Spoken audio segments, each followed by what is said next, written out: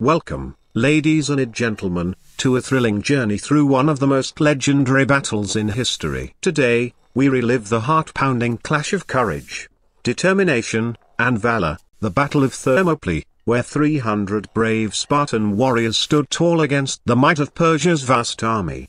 The year is 480 BC, and the mighty Persian Empire, led by King Xerxes, has set its sights on conquering Greece. The Greeks, led by the great King Leonidas of Sparta, form a united front to defend their homeland. Our story unfolds in a narrow mountain pass called Thermopylae, where 300 Spartan soldiers, accompanied by other Greek allies, prepared to face the Persian onslaught.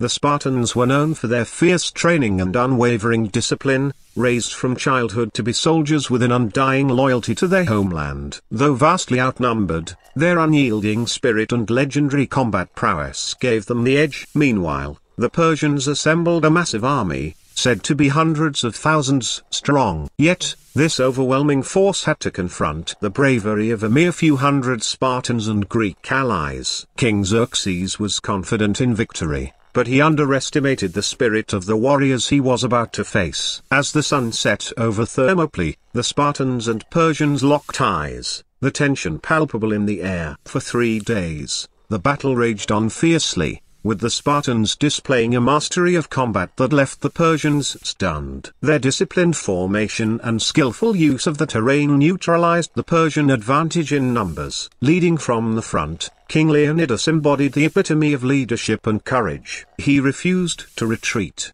holding the line, and inspiring his men to fight with unrelenting determination. The Persians threw everything they had at the Spartans, but time and again, they were repelled by the Greek phalanx. However, even the most valiant efforts could not defy fate. A local shepherd named Ephialtes betrayed the Greeks, revealing a hidden path through the mountains that could encircle the Spartan position. King Xerxes learned of this treachery and saw it as his opportunity to break the stalemate. On the third night of battle, King Leonidas was faced with a difficult decision. He ordered most of his troops to withdraw, realizing that their sacrifice would be in vain. But he and his 300 Spartan warriors chose to stay behind, knowing they were marching towards almost certain death. And so, on the fateful morning, the remaining 300 Spartans prepared for their last stand. They fought with a ferocity that left the Persians in awe. However, despite their unmatched bravery, the Spartans were eventually overwhelmed by the sheer numbers of their enemy. The Battle of Thermopylae may have ended in defeat for the Greeks,